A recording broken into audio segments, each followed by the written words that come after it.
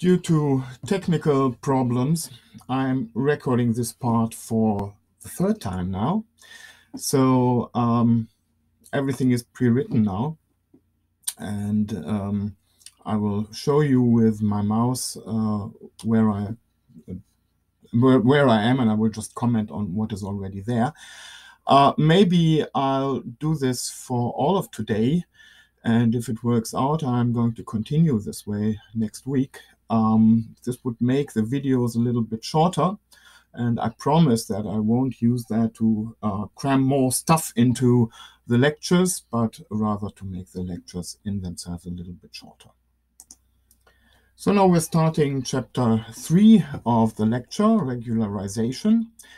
And first of all, I would like to sum up what we learned, what we saw in the numerical example at the end of chapter 2.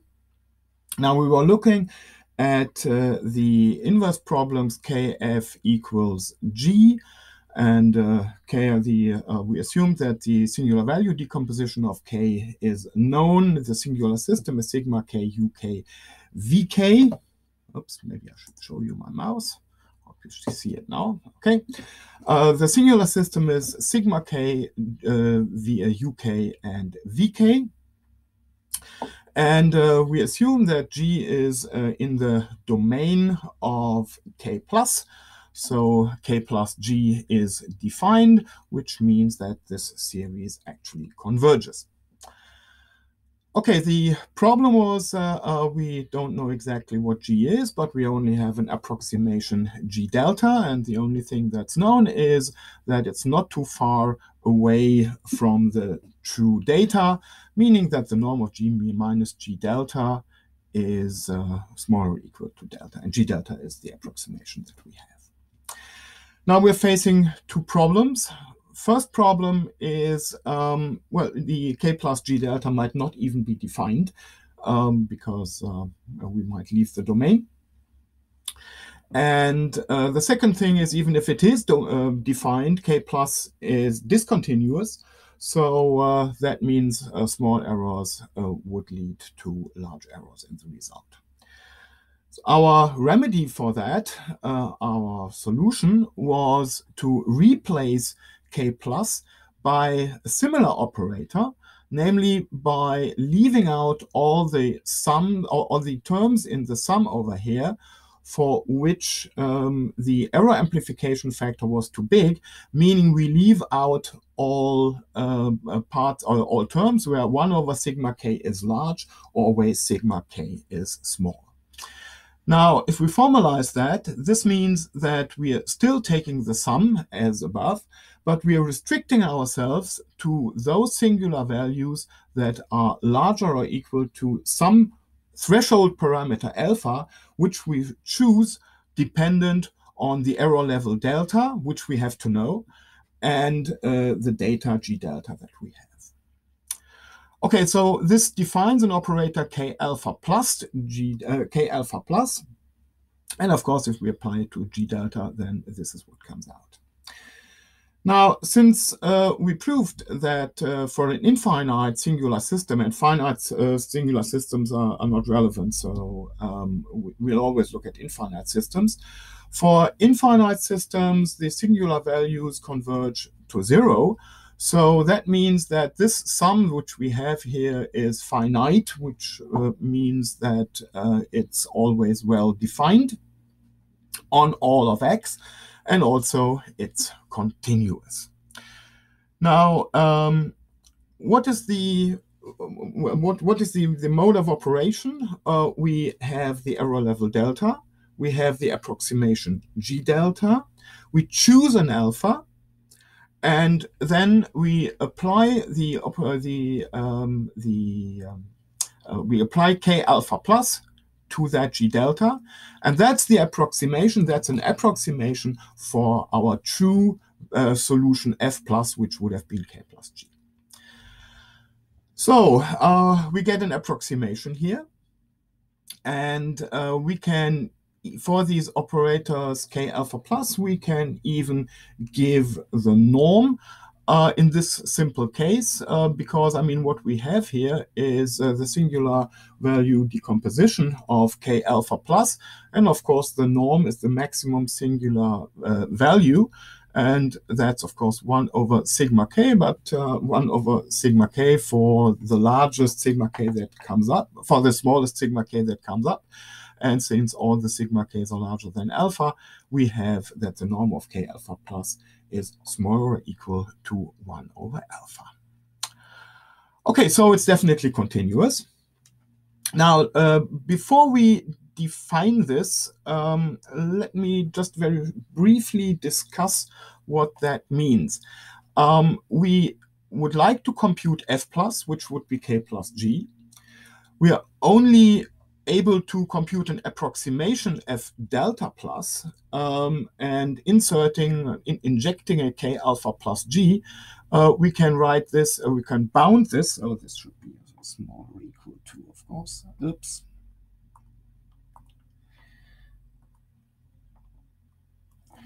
So we can bound this by k alpha plus g delta minus k alpha plus g plus k alpha plus g minus k plus g. Now, so the difference between the approximation and the real thing is bounded by the sum of these two. And now, of course, this is nothing but k alpha plus times g delta minus g. So this can be bounded by the norm of k alpha plus, which we showed to be finite, times delta. So this first term is more or less the impact of the error on the value on the value of the approximation, right? So the smaller the error, the smaller this term over here is. Now the second term over here, that's k alpha plus g minus k plus g. Well, that's the error, the premium that we have to pay for using the wrong operator. We didn't use k plus, we used an approximation k alpha plus. And this over here is k alpha plus minus k plus applied to g. That's the difference between these two operators. So that's that's the error we generate by using the wrong operator. In this simple, very simple case, we can even say what this operator is. It's, of course, just the missing terms in the series. And so that's the sum over all k, sigma k smaller than alpha 1 over sigma k, g and vk times uk. Okay, from this description, you already see the error consists of two parts. First part, due to the error in the data. Second part, due to the fact that we're using the wrong operator. We somehow will have to balance these two, so that alpha will have to be chosen very, very wisely. For example, if we have delta equal to 0, there's no point in going to any alpha plus. We can just use the sum. If we have error-free data, noise-free data, we can just use the sum and just use k plus. So for delta equals 0, we would just use k plus, right? So that so alpha would be 0 in this case. If delta is large, then we would like k alpha plus to be relatively small, because that's the error amplification factor then, and we would like this to be small. So in that case, we would probably choose alpha relatively large, so that the norm of the operator is not too large. So the error amplification here is bounded, is not getting big. But that, of course, means if alpha is chosen large, then this over here will be large as well. And so this term may get small, but this term may get large. And of course, what you will want to do is you will want to balance those two. On the other hand, if delta is non-vanishing but is very small, we could allow for a little bit more of error amplification. So we would choose alpha a little bit smaller, and then this error would get smaller again. So you see that this is one of the problems. This is one of the big hurdles in inverse problems. You have to choose this parameter, which is called the regularization parameter, wisely. And it's not so easy because, for example, G, of course, is completely unknown, right? So that will be something we have to deal with. Okay, but let me give the definition of a regularization first. And it's just a formalization of what I already said. So we're looking at the inverse problem of Kf equals G, K an operator from X to Y. And we have a family of operators K alpha plus. Where's the alpha? And they're all in red because I wrote K gamma first, but K alpha is the normal choice, and so I corrected that. It's a family of operators K alpha plus. Think of the K alpha plus above, where alpha is a regularization parameter, usually from, it's always in R plus. And K alpha plus, it should be an approximation to K plus, so it should be an operator from Y to X. And it's called a regularization of K plus if and only if. And now for the rest, think that G is fixed in the domain of K plus. Then we would like this regularization to give a good approximation to the 2K plus G. And so what we would like to have is the approximation that that we computed above was first we choose a regularization parameter. So there must be some rule, some choice rule that depends on alpha or on delta and G delta. So we choose the regularization parameter. We apply K plus with that regularization parameter to G delta. And then the difference between the approximation, that's the approximation that we computed above, then the approximation should not be too bad. So the norm between K plus G and that approximation should be small in some sense. And of course, that should not depend on the measurement. So we would like to allow here all measurements that satisfy the condition that they're not too far away from the true measurement. Okay, so this is valid for 1 delta and 1 G. And now, of course, what we would like to have is that if we have a sequence of measurements where the error goes to 0, then we would also like to have that the approximations that we get also tend that the approximations that we converge towards the minimum norm solution, K plus applied to G. Okay, so what we would like to have is that the limiting value for delta equals to 0 of this error that we have here is 0.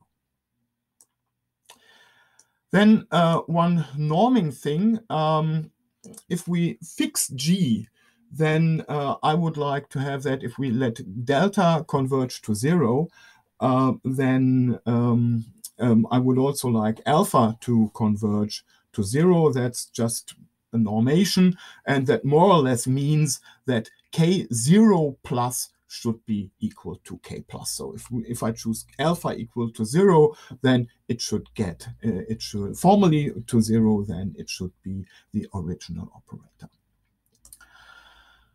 One additional thing, when alpha is not dependent on G delta, but just alpha is an alpha of delta, then we call this a priori choice, and that's something that happens very often. Now, I gave you this example of regularization. which is also, for obvious reasons, called truncated SVD. That's not the only one. We will get to know a lot of regularizations. And in fact, the truncated SVD is a very bad choice that's almost never used. And the reason is simply what I already mentioned.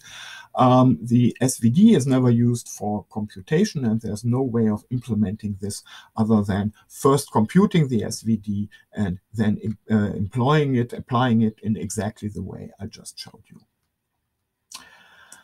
There's an alternative definition of regularization, and you can easily see that's exactly the same one.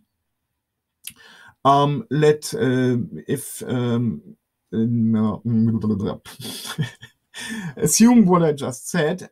You have a series of measurements that become better and better. So the difference between this measurement and the true outcome G is in the norm smaller than delta n, and delta n is a sequence that goes to 0. So that means your measurements get more and more exact. And then, of course, you would expect that the approximations that you get,